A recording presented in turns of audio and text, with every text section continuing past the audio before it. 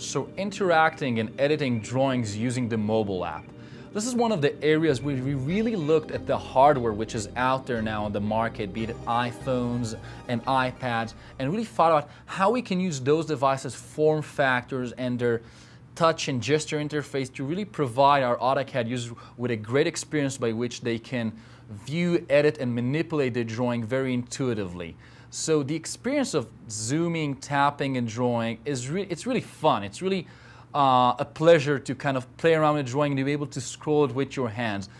Also with markups and drawings, it's very intuitive just to pick the cloud revision tool and just draw a cloud over an element, kind of like the same way you would have with a pen. So it's very tangible.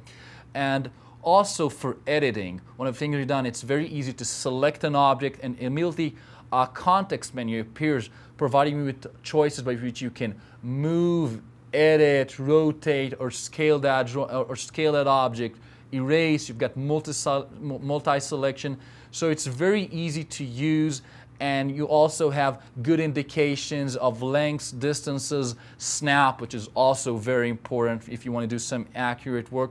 So we've really worked hard on making this experience very simple and very intuitive to both familiar and to both AutoCAD users and also to new users who are just downloading the app.